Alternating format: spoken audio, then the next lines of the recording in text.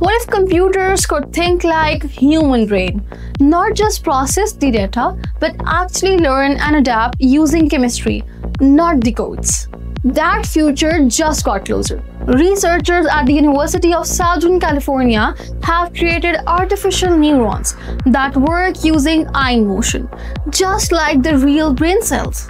Instead of using electrons like normal computer chips, these neurons move silver ions through a thin oxide layer to generate signals that mimic biological activity.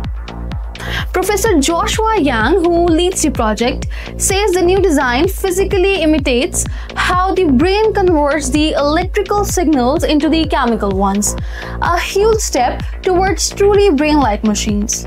Today's AI hardware consumes massive power, but the human brain runs on just 20 watts. These ion-based, diffusive memristors could finally bring AI closer to that kind of efficiency and adaptability.